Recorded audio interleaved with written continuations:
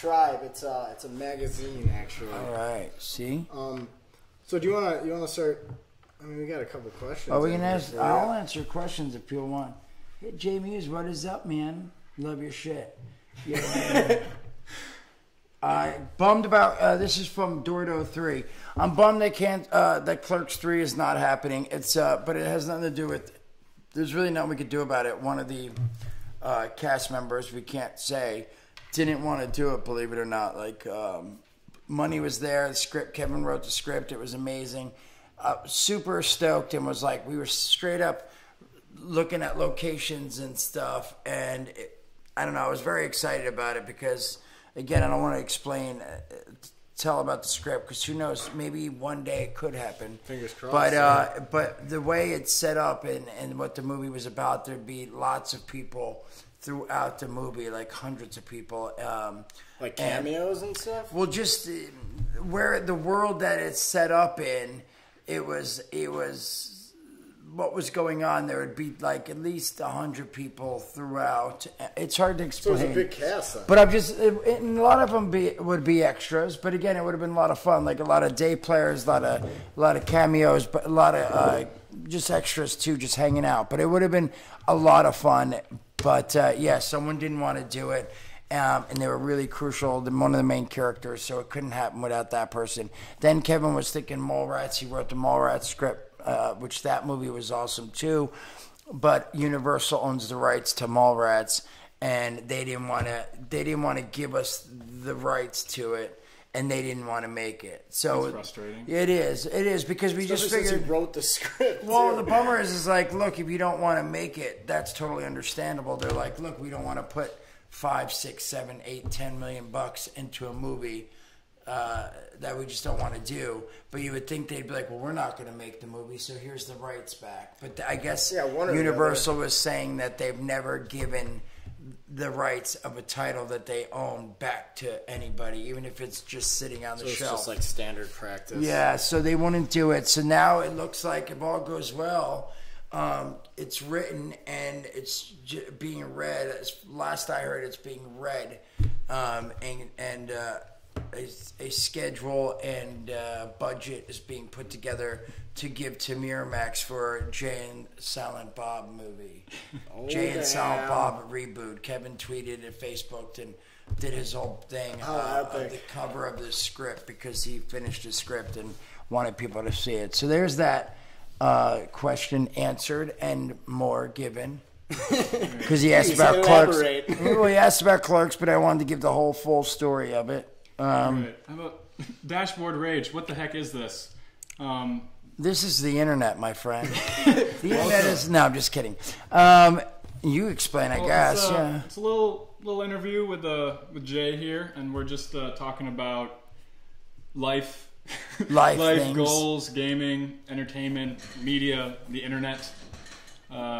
Regular thing. We do this every Friday. Thank you for stopping by. I think you're new. I haven't seen you around before.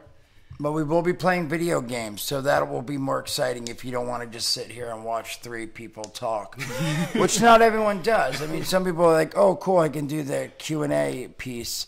But yeah, but when we get to the games, it could be a little more action, a little more fun for you.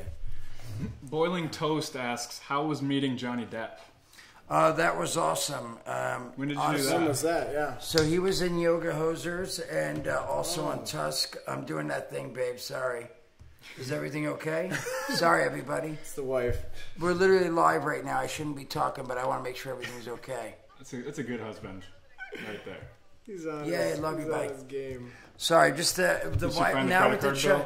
No, well, don't. You might watch this. So sorry, with the child, there's a picture of her for anyone. She's a little nog. Yeah, so I just, now with the baby, like whenever the wife calls, usually I'd be like, oh, I'll just answer and call her back. But because the baby, I get so worried because I just would never want to not answer a call. And she's like, hey, the baby fell and she's hurt or something scary. But anyway, sorry for answering the phone. What were we talking about? We were talking about. Well, hold on. Now we got some more. But I thought we were talking about. I thought I was in the middle of. Oh, Johnny Depp. Johnny Depp. Sorry, Johnny Depp was awesome because I'm a huge fan of course, a bunch of his stuff. 21 Jump Street, being number one. And so just I honestly do think he's one of the better actors in the world because like I've seen him in. He's really versatile. Yeah, like he's been in The Pirates, Fear and Loathing, like so many different types of movies, different characters, and he always plays them super awesome and different and all that. So anyway, he's a great actor, I feel. So it was really cool, and not only did I, if people haven't seen Yoga Hosers, I got to do a cameo playing Rogue Cop, which is funny. Kevin just wrote it as that because we do a live podcast that we tour with called Jay and Silent Bob Get Old. Kevin and I have been doing it for almost 5 years. And we tour around, we do it live in front of a live audience. But anyway, someone asked me what kind of role I really been wanting to play. And I told them, I answered with saying, I would like to play in a movie, like playing a cop or something. Then I said, you know what, like a rogue cop. Anyway, so that's what, and then Kevin, so when Kevin wrote the character, it's small, he wrote rogue cop. But yes, I got to do a scene with Johnny Depp. It was nerve-wracking. I was nervous, but it was fun. It was lots of fun.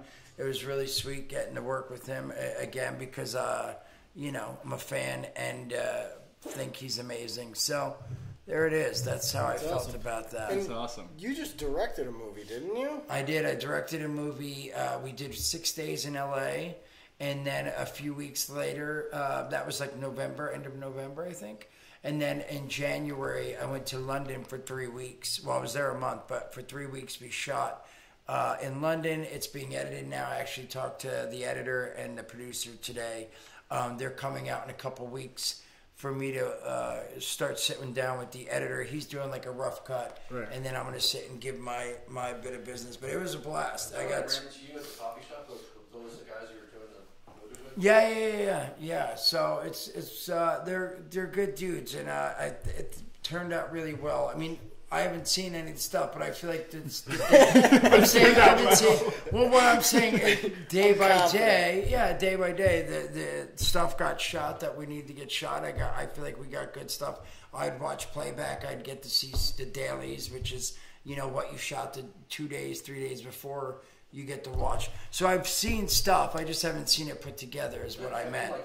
Like Kevin does. Kevin is editor and director and writer, and he'll literally work all day and then come to the hotel or wherever the editing machine is and edit like till 3 in the morning and then wake up at 6 and direct all day. Jeez. It's crazy. Yeah, so the cool thing is people dig, and I've noticed people that work on the movies really seem to dig because it doesn't happen in, I don't think, any other movies, but literally within like the first week you'll get to see scenes cut together. So, Kevin will be like, hey, I'm trying to think of whoever. Johnny, come see the scene you cut, that you shot a week ago.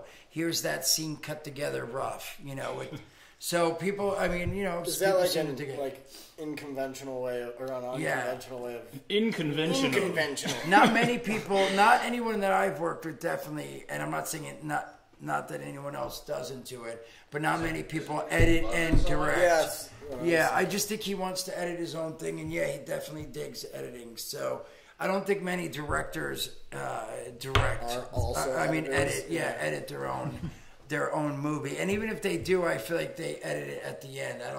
They're like, look, I just worked 12 hours directing. I don't want to sit and edit now for 10 hours. Right. Sleep for 2. But yeah, Kevin can't help himself. So I like this question from who are these people?